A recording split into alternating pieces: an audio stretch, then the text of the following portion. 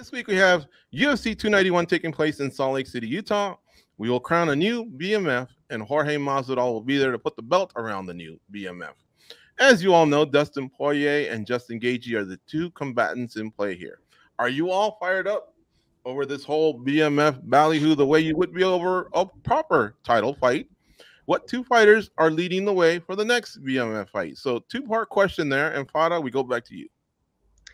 Yeah, I mean, listen, how could you not be fired up over Justin Gaethje and Dustin Poirier fighting? I mean, those guys always deliver, BMF title or not. I mean, these guys have entertained us fight after fight after fight. They're always fight of the year candidates, if not the fight of the year.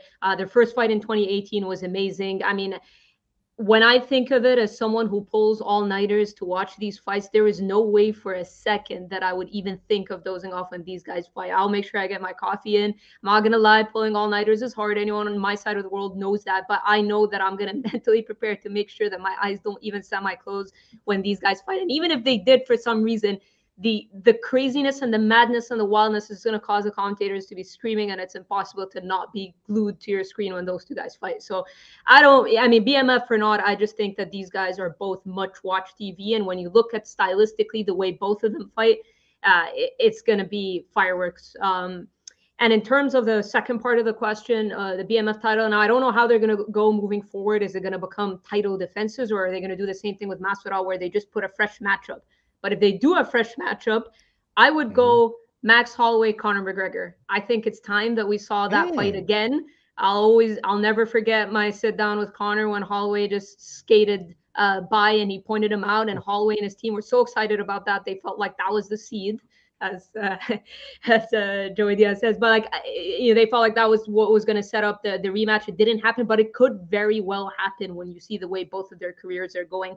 McGregor's never pulled out of a fight. He's always entertaining. Say what you want about him, he always delivers in fight night. Same thing for Max Holloway. Who hasn't that guy fought? He's fought literally everyone. You can't not consider Max Holloway a BMF. So I think if I was doing a fresh matchup, I would do Holloway and McGregor too. I think it would even make sense right now. Okay, I like it. All right, Goes, how about you? BMF title, is it as exciting as when they headline with a proper title? And also, who do you think would be, let's say they did this annually, who would be a good set of candidates for next year's BMF?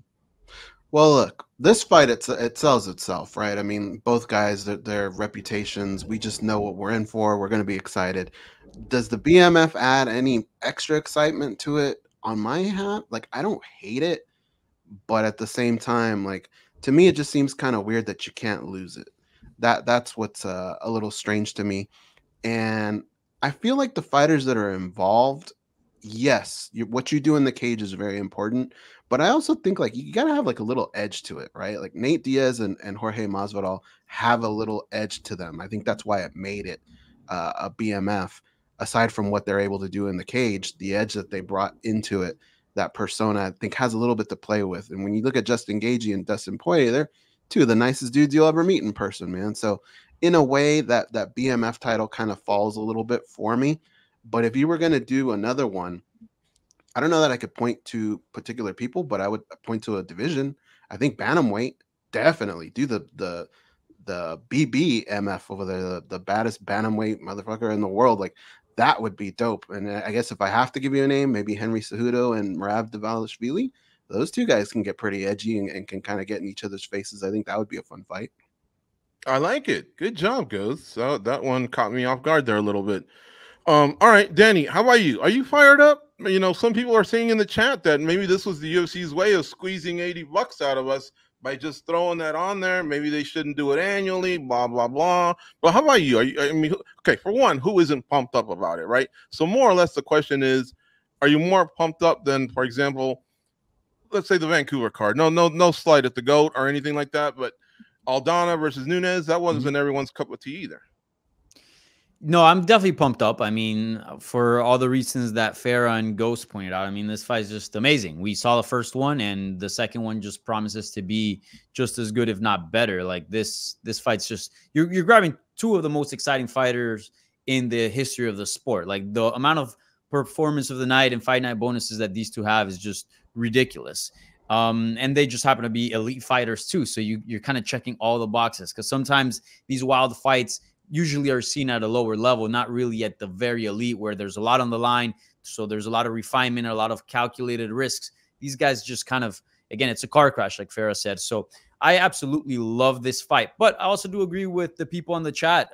It is a way to jazz up a pay-per-view. It is a way to make a pay-per-view feel like a pay-per-view, because the UFC has had this routine of making pay-per-views have a title on the line, right? We've seen a few that have not, right? Like probably the most recent one, Masvidal versus Colby Covington.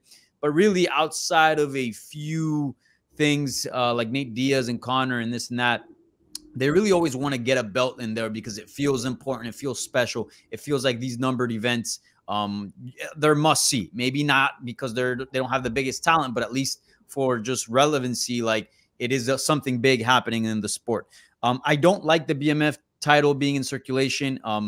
Again, style-wise and just savagery-wise, yes, these two are bad motherfuckers, as Go said. But I think the BMF title was more than that, because we can apply that to a lot of people. Look, Dan Hooker, if we want to stick around in that same weight class, look at what he did against Jalen Turner. There's a lot of guys that are ready to bite down under mouthpiece and throw down. I mean, you can do Michael Chandler as well if you want to stick around in that same weight class. So I don't really think the BMF belt is about that. Is a little bit about that, but also about kind of some edginess, about the street factor outside of it. And that's what the Nate Diaz and Jorge Masvidal fight was exactly that, because Nate Diaz has always been about it. Jorge Masvidal as well. It's just one's 305, the other one's 209.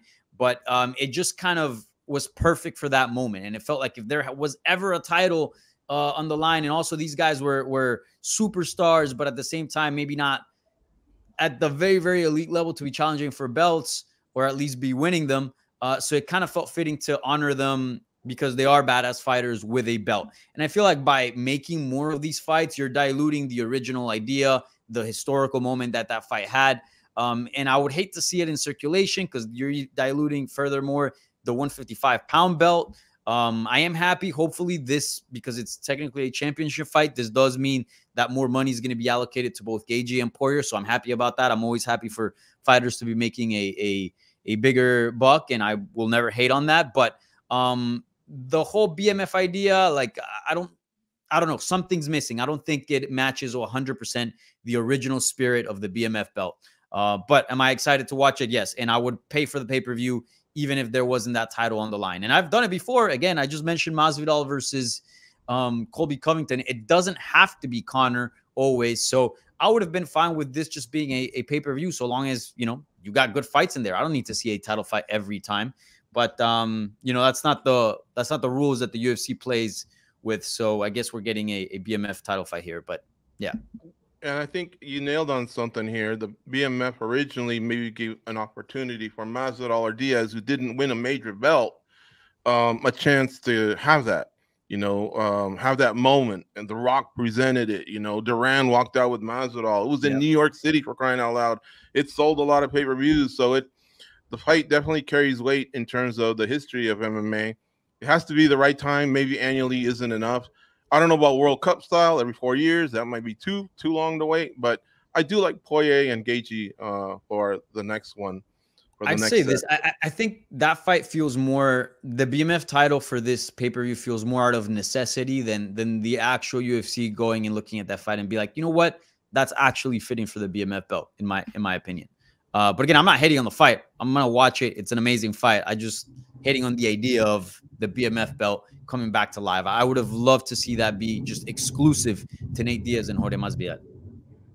I would have loved to see Carlos Condit and Matt Brown fight for it. Like, there's just certain names, man, that had just been some badasses over the years, and putting them in a cage with that belt on the line would be pretty classic.